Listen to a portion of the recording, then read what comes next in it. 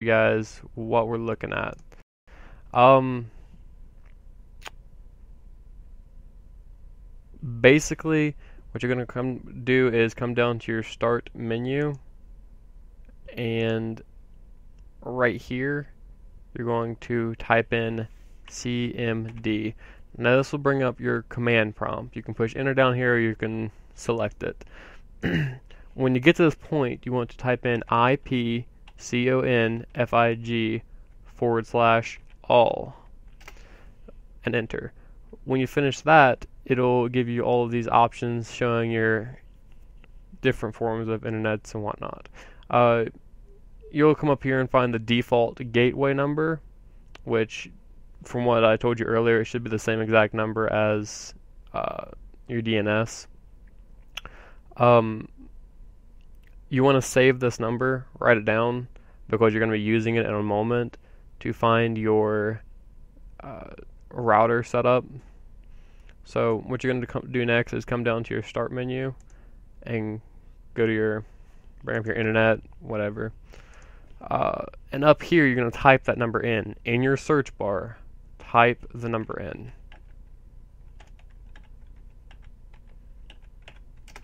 Now it'll ask you for a username and password. Mine is, I'm not going to tell you what my password is, but obviously. So if you have a PlayStation on, it'll show it over here. So you can look at that. And mine is the 10.0.0.3 right here. See, it's the exact same number that I showed you earlier, and that's what I wanted to make sure of, that lets you understand. So what you're going to want to do next is go to Advanced, and then you go to Advanced Setup. Now, this is for a Netgear router, so I mean it can vary, but it should be about the same for yours. So in your Advanced Setup, it should have a menu saying port forwarding and port triggering. Alright, as you can see, I already have mine set up, but I want to go ahead and show you guys and girls what I did for these. So what you're going to do is you're going to come down here. Well, I'll get to that in a minute. I'm going to show you guys how I got these numbers.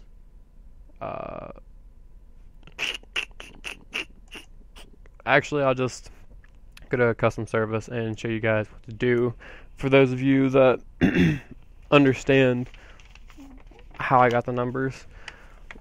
And I'll show you guys the defaults for Xbox and PlayStation setup. So what you're going to want to do here is go to your service name. It doesn't really matter what you name it, but I always try to name mine what it's used for. PlayStation forwarding. I don't know. So do that, and you're going to type in your external starting and ending ports. Now what this does is it opens up the specific ports that is used for your PlayStation and or Xbox, and here's a list of those. See how it's the first number is 80? So I don't have a second number, so I'm not going to add a secondary number there. This is for PS3, so if you want, you can pause the video and go ahead and write these in. So it's 80, and I didn't have a second number, so I'm just going to write 80 starting and 80 ending. So it's just the 80th port out of the 65,535 total. And then with the internal IP address, you want your PlayStation or Xbox internal IP address, the one that I showed you earlier, which mine was 3. If you need to, it's the number I had you write down, the IP address for your console. So once you do that, you push apply, and TCP UDP is what you should use. It's just make it easier. And apply, and it'll say I already have that because I've already made these previously. So I'm going to give you another example of ones that don't just have the single number, which is like these right there through 3478 through 3479, and 100,070 through 100,080. So what you're going to want to do with those is, I'll start you out with this one. You're going to write 3478 through 3479. So write those in, and type in your 3. Or you can just select it if you have it on and you know for a fact, but it's not going to be 3 for everyone, obviously. And then apply after you name it.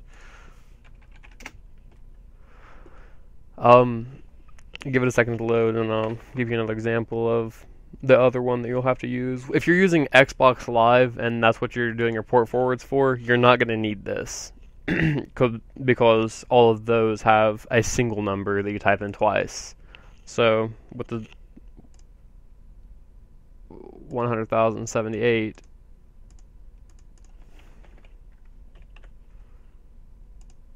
or 70, my bad,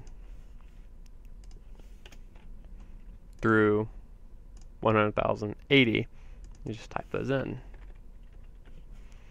and you type in the final number to your IP on your console and apply.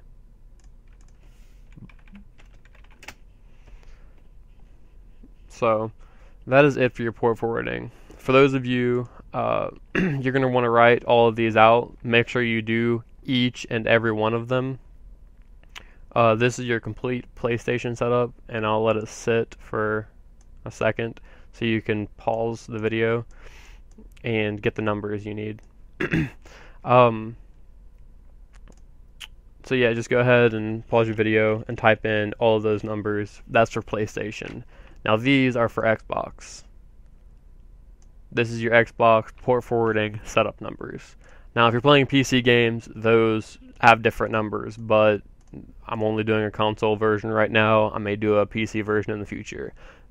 So what you're doing is automatically keeping these ports open forever. That way, PlayStation, when they're trying to access you, they don't have to open your port every time they're trying to get in. So it gives a better connection speed to the PlayStation network and Microsoft Xbox network. So as I was saying, this is your Xbox setup. I don't have it because I don't play Xbox at my house anyways. So when you finish that, I'll go ahead and show you guys how I got these numbers.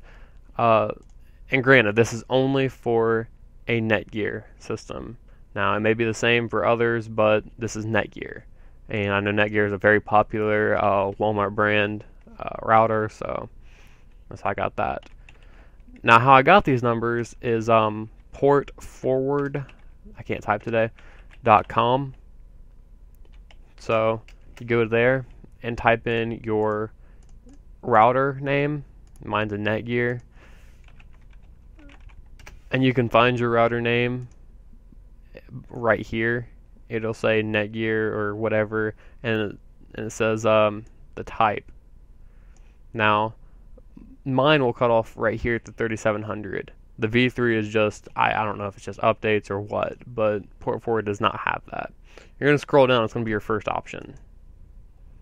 So you're going to go through here and find out, and click, find your brand, and then click it. Mine's WNDR 3700. So I go down to the W's. WNDR 3700. Alright. And now it gives options for what I want to open.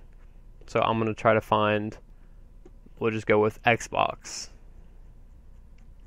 Wow. Hold on, I'll just go ahead and show you guys both. Okay, we're on the PS3. So you're going to look at PlayStation Network. And as you'll see, these are the same numbers all the way through. 80, 443. If you don't believe me, you can go back and pause your videos on those points.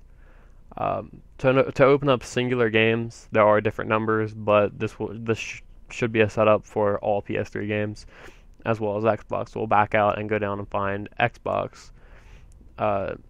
when you get to the X's, it's the 10th down on the left side. 1, 2, 3, 4, 5, 6, 7, 8, 9, and 10 Xbox Live 360. So you're going to come down here and find that it is your ports that need to be opened, and it keeps this one blank. And this is a common IP address, but it's not going to be yours. Yours will be the final numbers. It'll have these already set up for you. You just need to type in the final device is being used by your router there. So that is how you get port forwarding. Hope you guys enjoyed the video. If it helped you, please subscribe. I'll try to put out more helpful videos with tech stuff and gaming down the road. But have a nice day, ladies.